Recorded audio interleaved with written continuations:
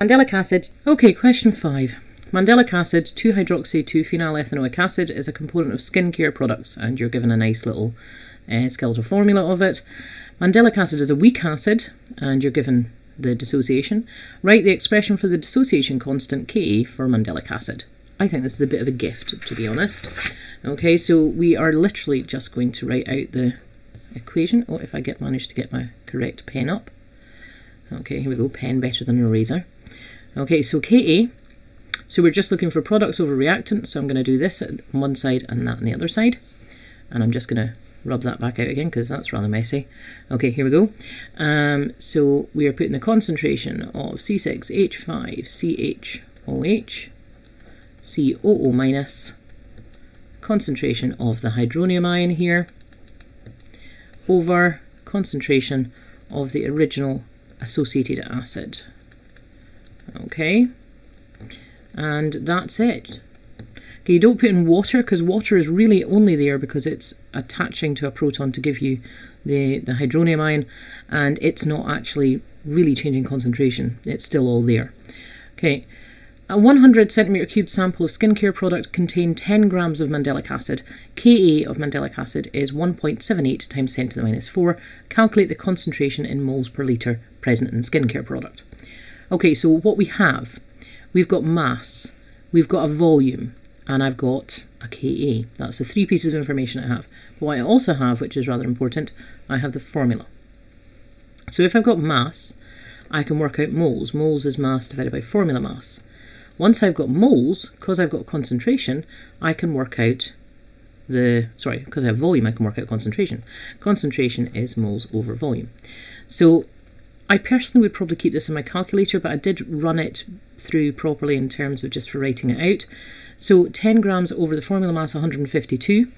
To get the formula mass, you're obviously just taking your formula over here. Okay, now you have 2 ways of doing this. I'm always a list person, so there are the elements that I've got present. I have 6, 7, 8 carbons.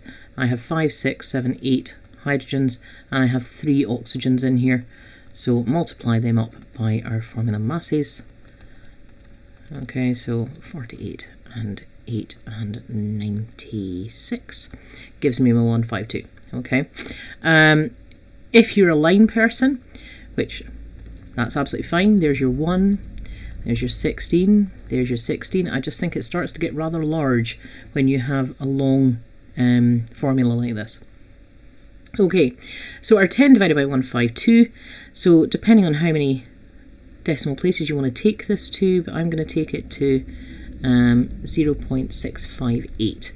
Okay, I'm then going to take this over. You can keep all this in your calculator, maybe better. Divide it by your volume. Volume is 100 centimeters cubed, which is 0.1 litres, so that is 0.658 moles per litre.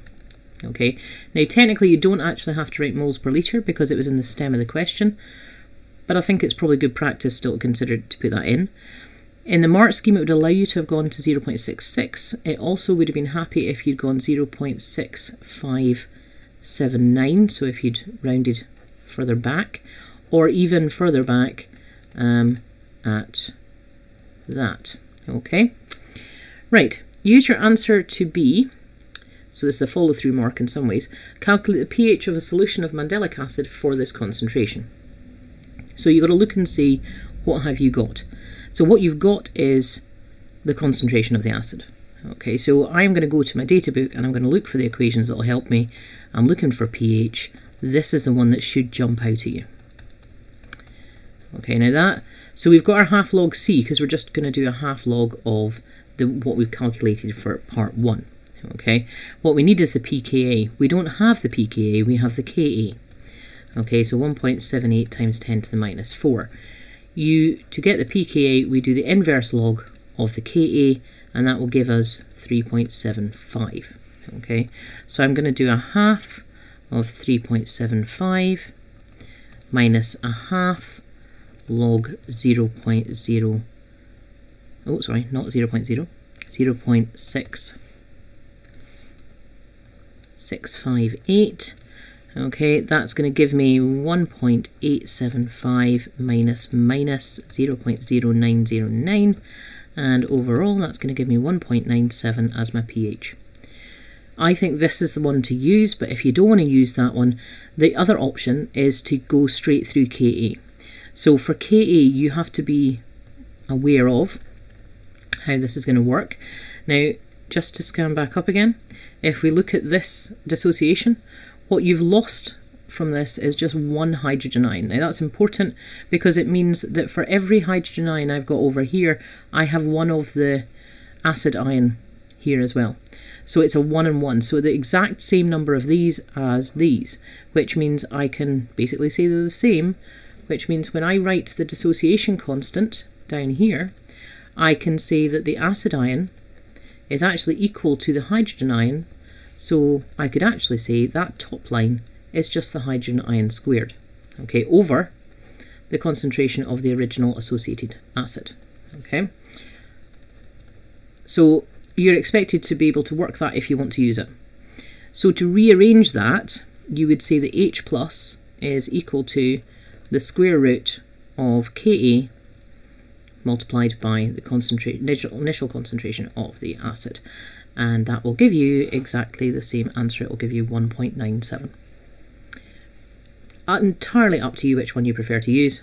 I say I'm going with the half pKa one, and that's us.